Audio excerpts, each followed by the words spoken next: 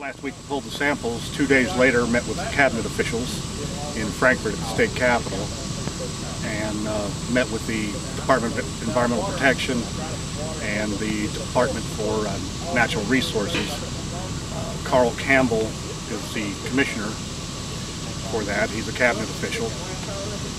And he was pretty straightforward and quick.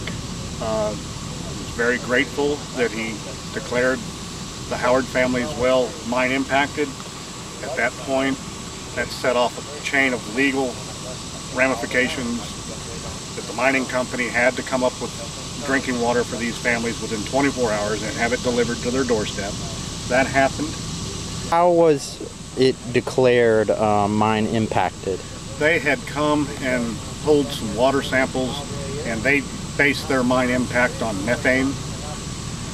They pulled a very limited metals. They pulled manganese and iron. Those were out of parameter too. I did get an admission from the cabinet that when I looked at those reports, they had 5 reports in front of me.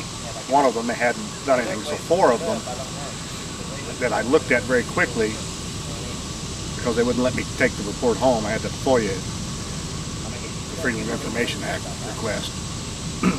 But in the quick review of the numbers, I just looked up at them and asked, I said, can we all agree that this water is not potable regardless of any methane issue? That it's basically the manganese and iron were out of whack.